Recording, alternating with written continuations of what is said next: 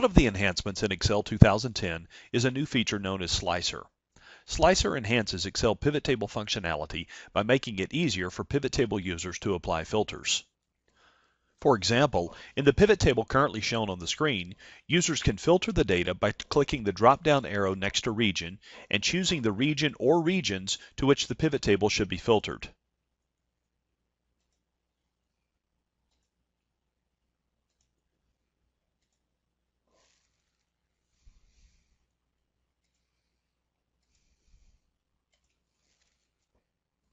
However, as currently shown on the screen, Excel 2010 Slicer function has been applied to create a much more graphical application of the filter.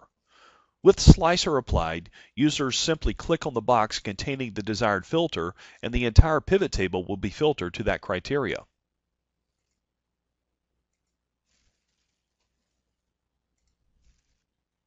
Users may also hold down the Control key to select multiple filters simultaneously. To add Slicer to a pivot table, begin by clicking anywhere in the pivot table. Next, from the Insert tab of the ribbon, click Slicer to open the Insert Slicers dialog box.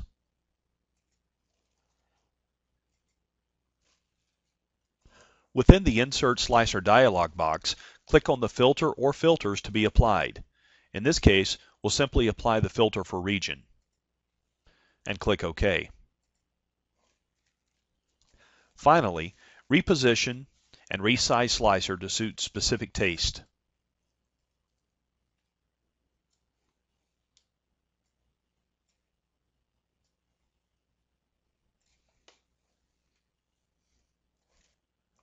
Now Slicer is ready to be used. Again, to apply a filter via Slicer, simply click on the box containing the filter to be applied. Also see that as currently shown on the screen, multiple slicers may be in force at the same time. Upon upgrading to Excel 2010, be sure to check out Slicer, a great new way to filter pivot table data.